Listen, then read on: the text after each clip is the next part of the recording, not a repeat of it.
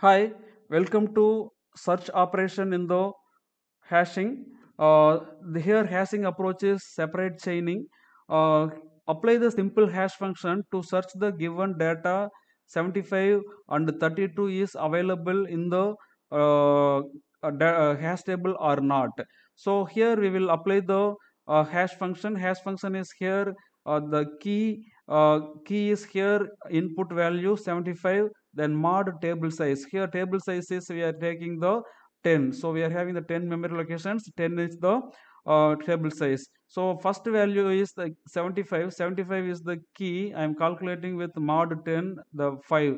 So directly our program will access the index number 5. Now the index number 5, it is the key. We have from the key which is checking, which is mapping the value. So 75 is, that is, here what we will do, here we will take no any data. So this is the node. Okay, this is the node. We will use the linked list concept. Suppose if it is the current, okay, if it is the current, we will check current dot data is equal to given input key. Given input key k is here, look at that, 75. K is here 75. So is it matching? If it is matching, data found, otherwise not found. That is the value here. So now which is mapping with 55, no, doesn't map. So then mapping with the 45 doesn't, it is false.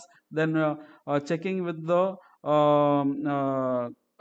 65, this is also not matching. So which is saying data not found, because it is the next field of this node is null. Next field of this node is null. So it reaches the end of the list. Then it says data not found. Next key 32, I am trying to find the search key. Search key is here. You look at that, hash value is 2. So directly accessing the index number 2. So key is 2. Here we are checking the data. So current node data is matching with the given data value. So yes, this is also 32, given value also 32. So both are matching. We can say data found at the index number 2. That is the thing. So here the running time is proportional to the length of the list of elements. So you look at here, so which is moving until end of the list to search the data.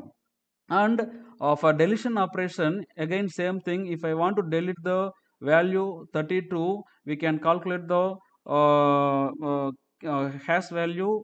2 is the hash value, but then immediately we will access the index number 2. Then we will map the data value. The given key is 32, matching with the given current node dot data. Current node dot data. So if it is matching, then if it is true, data found, right, you can delete the data from this index. So this is the way to delete the data from the chaining.